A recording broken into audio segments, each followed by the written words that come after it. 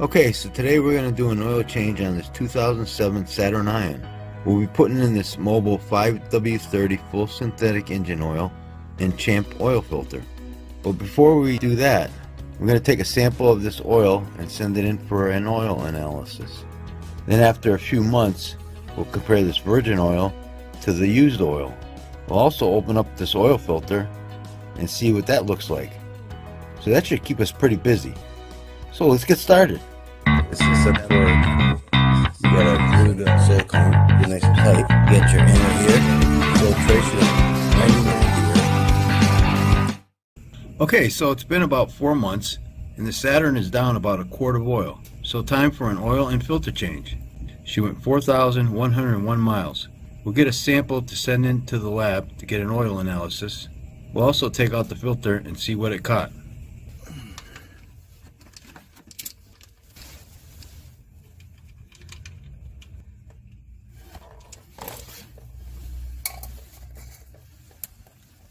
There she goes.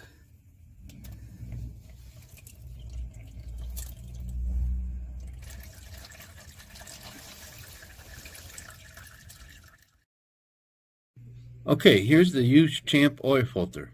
When the oil results come in, we'll cut open the filter and see what it caught. We'll also compare the new and used oil analysis test results on this Mobil 1 oil. Be right back. Okay, the oil test results are in, but let's take a quick look at this used filter that was in there. The Champ made filter, number P3244, and it's a product of USA. You can get these at Rock Auto for $1.86 plus shipping. And it counted 56 pleats.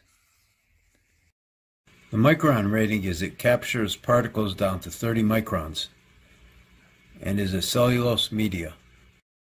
And that looks like the seam right there. And I might have over tightened the cap a little bit because of this. And it got a little like squished. I usually mark the caps, you know, with like a dab of paint or even some light nail polish. But I didn't do it that time, so I might have over tightened it just a little bit. You got to really just snug these guys. Well, I say let's cut this filter open and see what it caught. Be right back. Okay, here are the oil reports. Freeze this if you want to compare the virgin Mobil oil analysis to the used Mobil oil analysis. Okay, so let's go to the oil test results. This sample here is the virgin oil sample that I sent in of the Mobil oil. And I'm not going to read all this, but basically it's just saying it's a good oil to use. You can freeze it and read it if you want. And you know, the numbers are all down here, which I have right here also. Okay, so in this left column, we have the virgin Mobil oil sample. And in this column here, we have the oil sample that was taken after it was used. And this column here was a previous sample of oil that I tested with Chevron oil. It was a Chevron semi-synthetic 5W30. The car went 3,652 miles with the Chevron, and it went 4,101 miles with the Mobil. So these numbers are going to be a little off. Not the same amount of mileage, but it's like about 450 miles difference. But we'll compare them anyways. So you got 5 for the Mobil, 4 for the Chevron. Chromium is 1. With the Chevron it was 0. Iron is 20. With the Chevron it was 11. And actually what I'll do is I'll put the universal up on the screen. Copper was 5. With the Chevron it was 2. Lead is 0 across the board.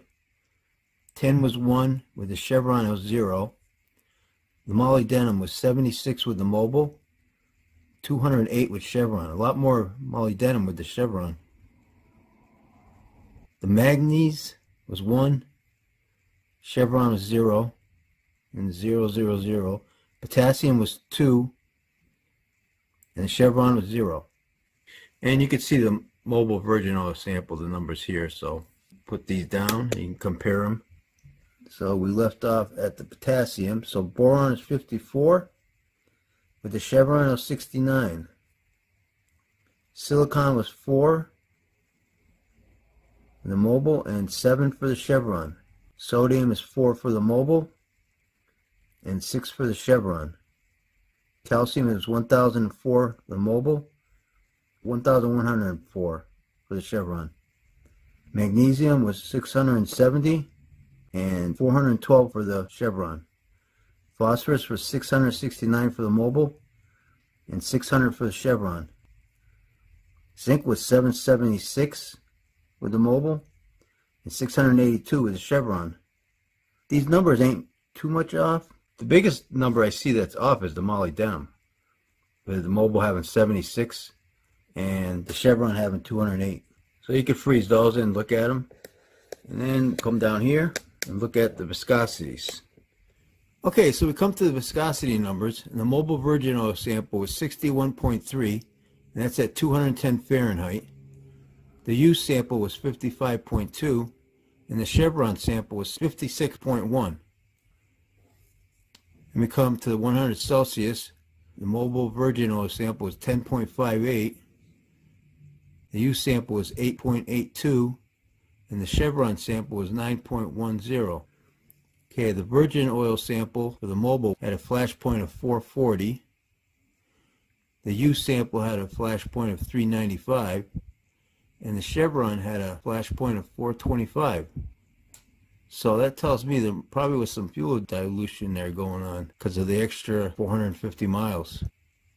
And we look at the fuel here. It's minus 0.5. They're both the same. Antifreeze, nothing. Insolubles 0.2, they're both 0.2. TBN 3.4 for the used Mobil. It started off as 7.6, and the Chevron was down to 2.0. So the fuel dilution either brought this viscosity down a little bit, or it could be a combination of some shearing going on too.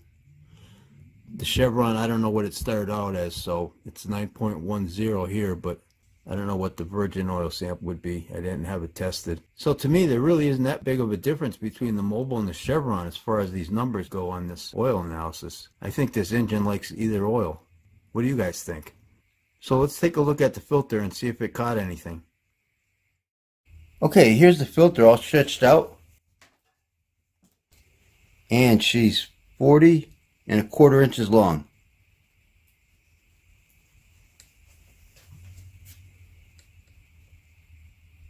Pretty clean.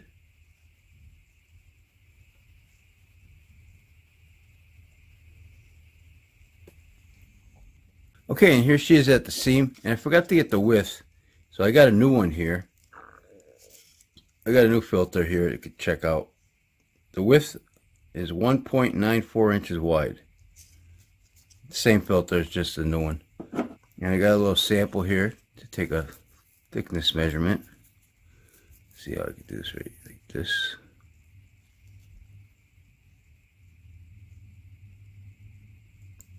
.76 millimeters thick.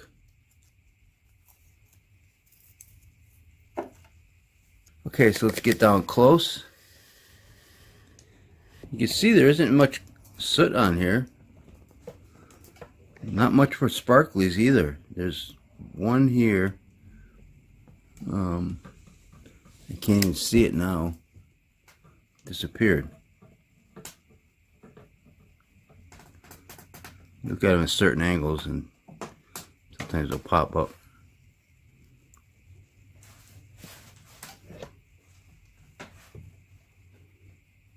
See, I can't even see it. This might be one right here. Let's see if it's magnetic.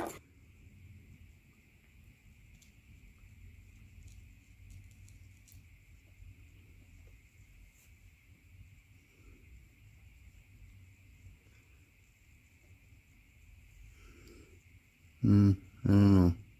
Yeah, there it is. See right there. Get this to focus.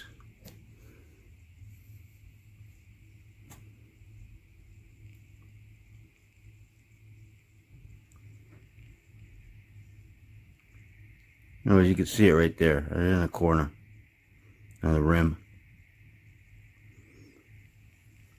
So that one was magnetic. But otherwise, it's pretty clean. Not much soot. Actually, I'll show you what the video I did with a Chevron had a lot more soot in it. I'll put it on a screen right now. But this one's clean. Yeah, real clean. Mobil runs a lot cleaner. Well, the other, the Chevron's a semi-synthetic and this is full synthetic. Alright, so let's look at the rest of this filter here. So you got the end caps, plastic. This is all good. It's not much to these things. Just goes together like that. O-ring. They give you a new one, you just toss the old one away. And this one also just comes, that green one there, it just comes with it, new one. And as you can see in the box, there's a new one in there. So yeah, that's about it for this this filter here. Looks pretty good. I'd say it did a pretty good job. Look at it, let's see if I can get that. I see something right there. I just saw it.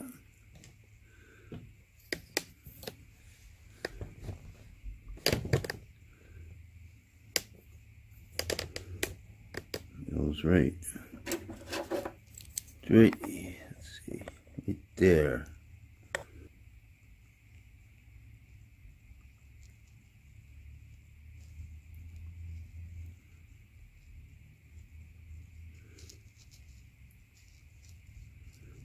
No, otherwise it would just suck it right in, but it's not.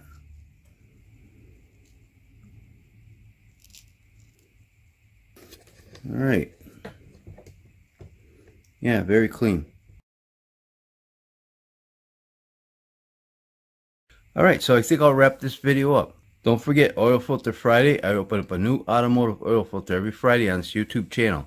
So if you like this video, please hit that like button. Thanks for watching and take care.